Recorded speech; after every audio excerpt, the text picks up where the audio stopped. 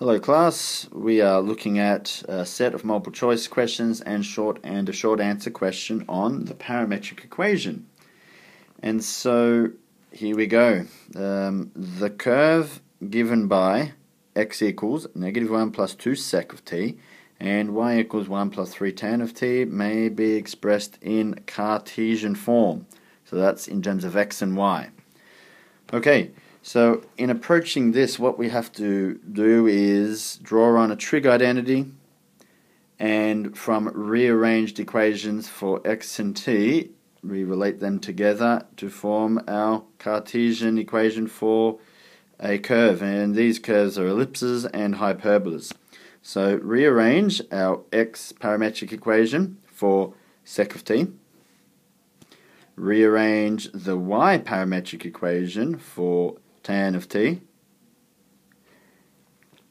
and then from there we use the trig identity, sec squared minus tan squared is equal to 1, and put that together and we get this equivalent form for our Cartesian form of the equations, which is answer A.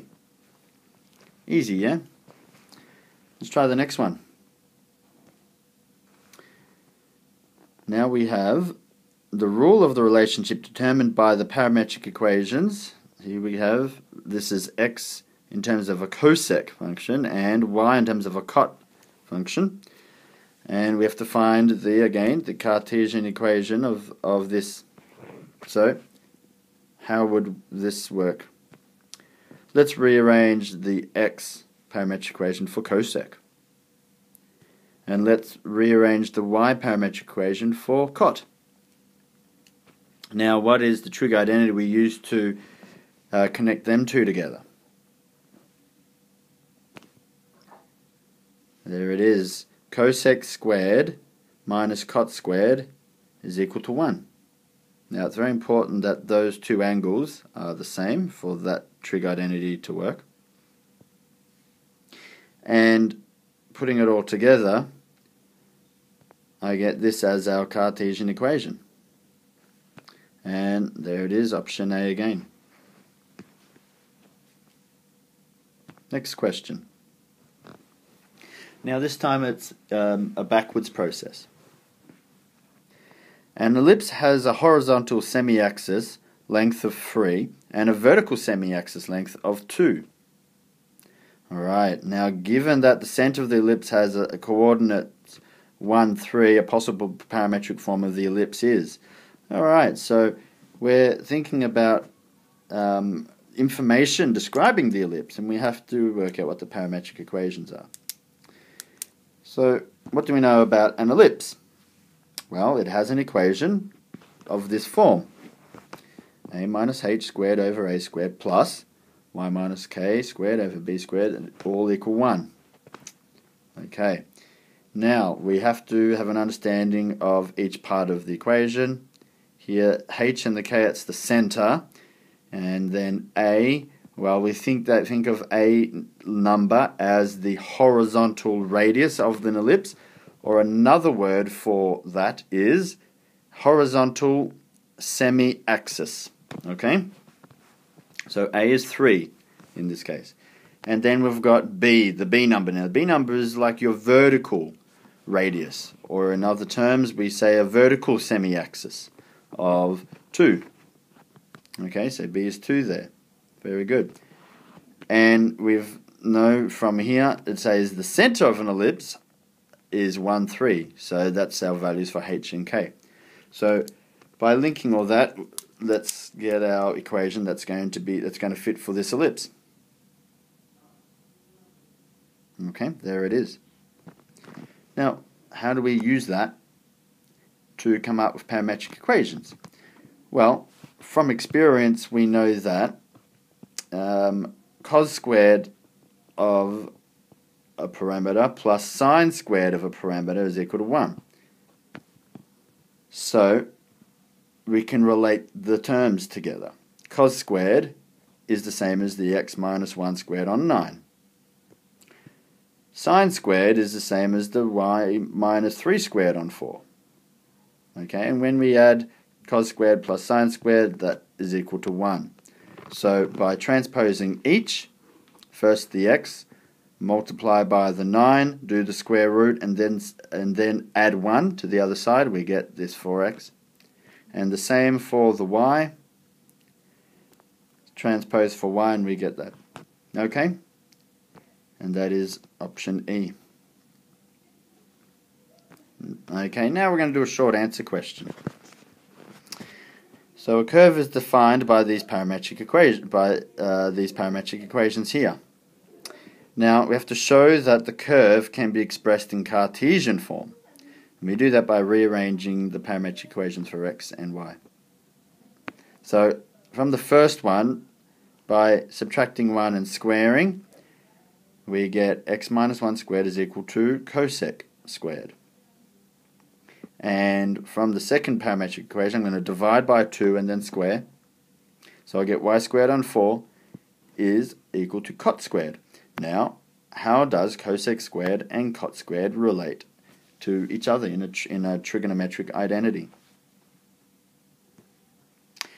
Now, since cos squared of theta minus cot squared of theta is equal to 1, then that means the Cartesian equation is what we have here. Okay? And that's all you need to do for 2 marks to show that a curve can be expressed as this form in this equation. Okay? Next question. Sketch the curve defined by the parametric equations. Okay. Now what we have to do is label any asymptotes with their equations. Now, from the previous part, we worked out what is the Cartesian form of the equation, and there it is. It's an hyperbola. Okay, and from that equation of the hyperbola, I know the center is 1, 0. Okay, so the positive 1 from here, and there's no number there, so it has to be a 0 from here. Okay, now I'm going to plot that point. And then I'm going to work out my vertices. Now this is the h minus the a number. And what is the a number in this case? Well, there is no denominator. So when I divide by 1, dividing by 1 in a sense is the same term we have there. Okay, so we have a number of 1, and that gives us these vertices. H minus the a number is 0, 0, and then the h plus the a number at the k, 2, 0. Plot those points. Now let's work out the asymptotes. So I have a gradient of the asymptotes as plus or minus the b number over the a number. So if you look at the equation, the b number is the 2. Okay, the square root of the 4 gives you a 2, so the b number is 2, and the a number is 1. So my gradient is plus or minus 2. Now let's use that in the formula for working out equations of straight lines. Okay, so put in my positive gradient of 2 with a h coordinate as 1 and a k coordinate of 0, and I get y equals 2x minus 2. And let's work out the equation for the negative gradient. So negative 2 there, and I get a negative 2x plus 2 when I expand. Okay. Now, from that, let's sketch our straight line asymptotes. And an easy way to sketch our straight line asymptotes is first, looking at the equation, we've got these y-axis intercepts, minus 2 and a y-axis intercept of plus 2. So I'm going to plot them in there and there. Okay, now a straight line is just going to connect those 2 dots, and the other point that the straight line passes through is its y-intercept and this point here, the center of the hyperbola. It will pass through right there. Yep, so, and I have to make sure I answer the question correctly, so I'm labeling any asymptotes. So I have to write down the equation of the asymptote next to the line. And again, connecting the y-intercept with the center gives me this positive gradient straight line, which is y equals 2x minus 2. And now we're ready to sketch our hyperbola. We have to start up close near the asymptote, and then come down moving away from the asymptote, pass through the vertice point, and then approach the asymptote again. Shoom, like that. And the other side. And there we have it. Fantastic. How did everybody go? I hope that was helpful.